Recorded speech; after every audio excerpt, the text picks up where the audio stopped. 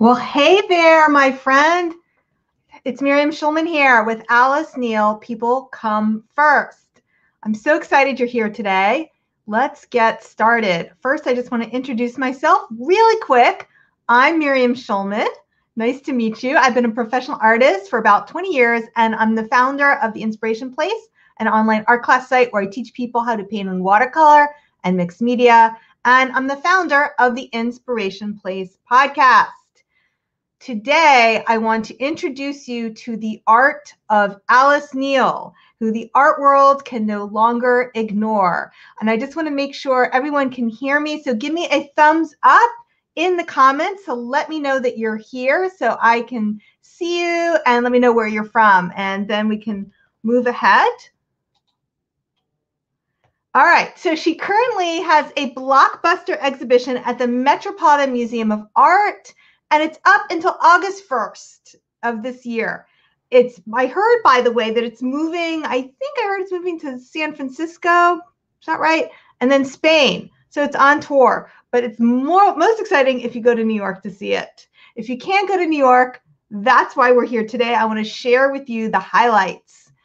All right, so Alice Neel was a portrait painter. She painted her friends, her sons, her lovers, strangers, activists, cultural kings. By the way, this is a portrait of Andy Warhol, made very vulnerable, not the kind of Andy Warhol portrait you would normally see.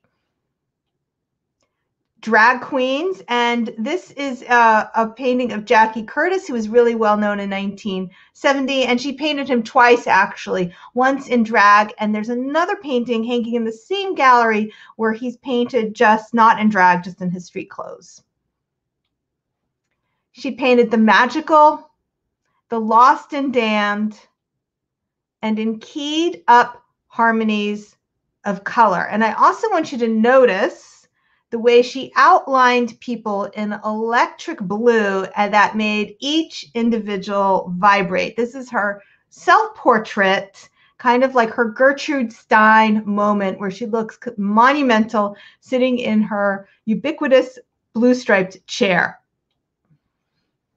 Now, what I found very inspiring about her, when you read her biography, it was said that her own mother said to her, "I don't know what you expect to do in the world. You're only a girl."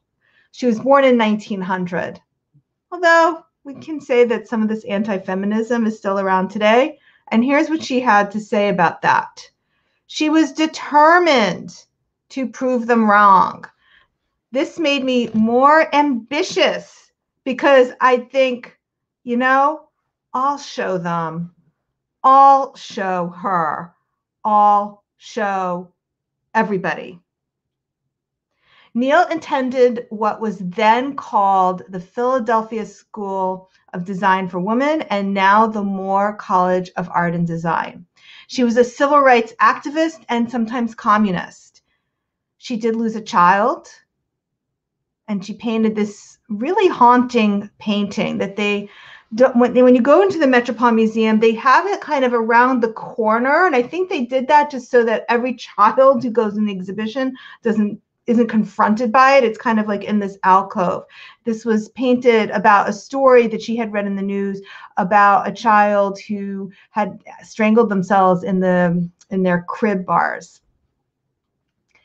Her next child was taken away from her by her ex-husband. This is Isabella. And then she had two more children. This painting of Well Baby Clinic really shows how the poverty in some of the areas she lived in, and the really the inhumanity of the way some of the women had to deal with giving birth in hospitals under these conditions, all the people in one room. Now, this painting was one of my favorites from the exhibition. She raised two children as a single mother, and she never gave up painting. So what I love about this particular painting, this is a painting of her son, and what you see is that she's in her apartment. She is a mother, and you see in the mirror, behind on the upper left-hand corner, you see in the mirror, that is kind of a self-portrait of the artist painting her child. So it shows how she incorporated motherhood with being an artist. She was ignored throughout most of her career because during the time that she painted, the art world was focused on abstract expressionism. Here is a painting by de Kooning. The other paintings that were painters who were popular at that time would include Helen Frankenthaler.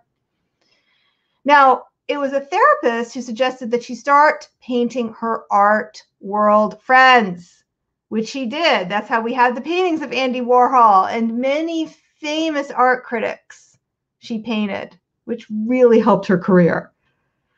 In 1974, at the age of 74, Neel had a retrospective at the Whitney Museum, which is a really big deal for a living artist.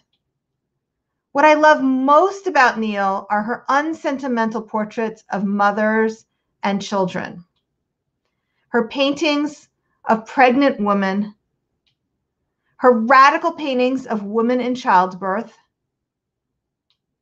and women nursing. I broke all the rules, she said. All right, so now I want to hear from you. Are you feeling inspired to paint people? Let me know what you thought of Alice Neel in the comments. Are you all inspired up now? I've got a great resource for you. It's my complete watercolor supply list for portraits. So this is for watercolorists who want to paint portraits. Do you want it? Let me know in the chat. All righty. I'm not going to keep you back any longer. For the free download, go to schulmanart.com/supplies, and you can download your own free watercolor supply list. Okay. So I just want to see if there's anything you guys want to share. Okay, Eric says he's very inspired. If you want to share your takeaways or if you have any questions, I would love to answer them now. I'll give you just a moment before we wrap up. And really going to New York City to see an exhibition is so exciting. And right now, I heard the Met is at limited capacity. I think they're letting in maybe 25% capacity. They're not quite up to 50% yet. So if you can get a time ticket, definitely go. I have a membership, which means I can go anytime I want, which is definitely worth it. And because of the time tickets and the limited capacity, it's kind of nice to go to museums these days. You're not jostling so close to other people. Okay, so I'm glad people were inspired, and I'm just going to thank everybody for being with me here today. Thank you so much. I hope this inspired you to be creative today. Bye, everybody.